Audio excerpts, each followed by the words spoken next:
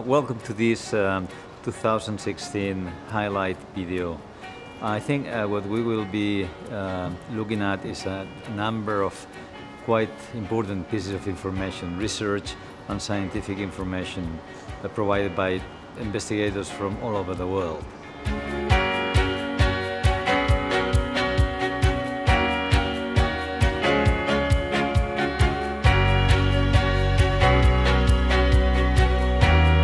So the right drug for the right patient, probably at the right time, at the right dose, and nowadays at the right price. We are trying to move from treating the disease to treating the patient, not only for taking into account efficacy, but also taking into account safety issues. We would like to identify that patient who is going to respond to that drug, and also that patient who probably will have a number of side effects with that specific drug. Personalized medicine is a medical approach that separates patients into different groups with medical decisions, practices, interventions, and our products being tailored to the individual patient. It is based on their predicted response or risk of disease. This is the treatment decision-making process is so complex that this is what we do in our center. We organize at least one clinical session, normally 2 or 3. It's a multidisciplinary or multi-center session by video conference. We will link with other hospitals within the region. The neuroradiology, Alex Rovira is hidden here, but this is there.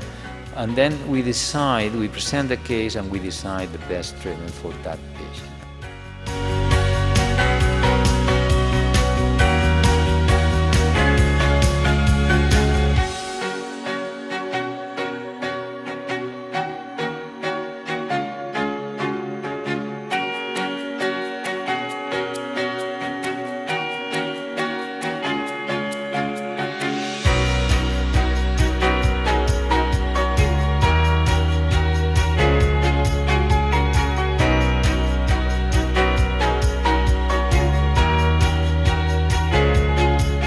In particular, I found most useful studies aimed at identifying MS prediction models for poor outcome and treatment response failure, and at evaluating comparative and long-term effectiveness of DMTs in current use for multiple sclerosis or for future new drugs. Of course, the results of these studies will allow physicians to meet the promise of personalized medicine for MS patients. The take-home messages for me are, first, the importance of collecting data in real practice, in daily practice, to provide good quality real-life evidence so we can answer questions that cannot be answered by the industrial and by clinical trials. This is the really first important message. The second important message would be the result of the CARE-MS-1 trial in the long term, which is very impressive. And the message is we probably can change the life of our patient with those kind of treatments if we use it very early, and then we have to balance that with the risks, with the side effects that seems to not to be so important in those patients.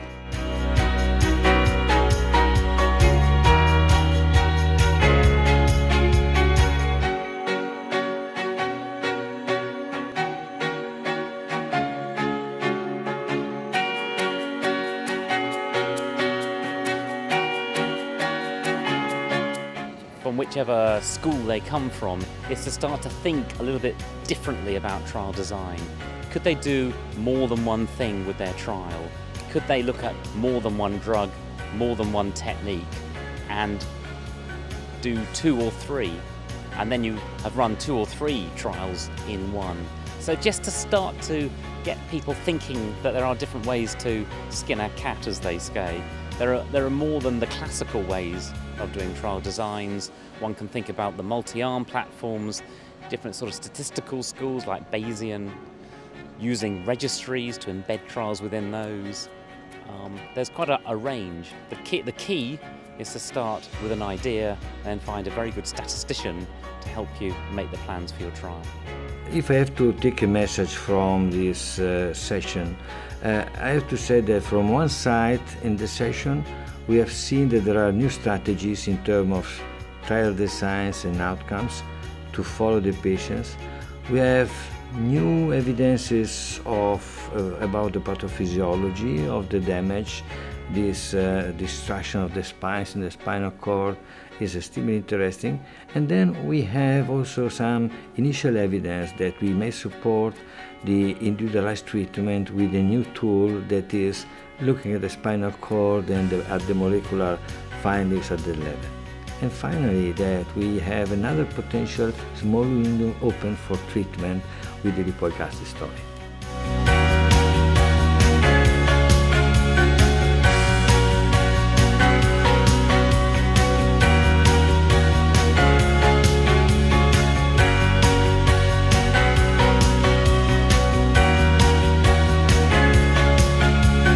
It was really an honor to be able to give this first lecture in honor of Christian Campre-Vaux. He had really done so much for the field of MS in terms of doing basic observations in the way patients behave across the course of their disease, and then try to relate that to what might be underlying emotive forces. He recognized that patients early on are characterized primarily by attacks, although not all patients, and that at some point, and usually seem to be more correlated with age or duration of disease, both of which go quite together, start having less and less of that activity, and now we start seeing a more unrelenting progressive accumulation of disability. That's led to the hypothesis that there may be two stages of the pathogenesis of this disease. And it's a very critical thing for us to be understanding because it may lead to different therapeutic avenues for transforming further the course of the disease in a beneficial way for our patients.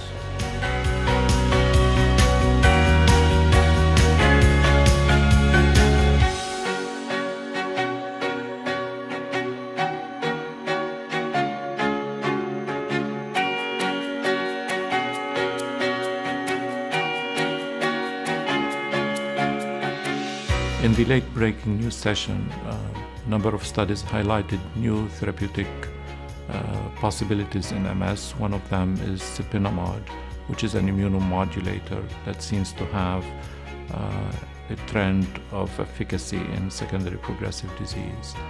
In addition, another study with fampiridine, which is a symptomatic therapy for MS, was presented, but the difference now is that this is long-acting, and the outcome used are more sophisticated than before, and again showed efficacy using upper extremity function and ambulation. And thirdly, a presentation on fluoxetine, which is believed to have neuroprotective effect, unfortunately was not statistically significant, but does not rule out the possibility that either this drug or similar drugs could benefit a subset of patients with MS. And lastly, we're all interested in biomarkers of disease activity in MS, and one of the presentations showed that a compound, a protein called neurofilament light chain is elevated in the serum of patients with MS against control, and the degree of elevation correlates with the degree of disease activity as measured by MRI. My presentation about the EAN ECTRIMS guideline on pharmacological management of multiple sclerosis, we presented the global aim and overview of the guideline scope, and the guideline methodology that was followed, both going into the specific flow chart that was followed, the one issued by the European Academy of Neurology for proposing planning and writing neurological management guidelines, but also the specific scientific methodology that was used to review the evidence, which is the GREAT methodology. We also gave some detail on the topics that were covered in the different guideline questions, a total of 10 questions, and a taste of some of the recommendations that will be included in the guideline.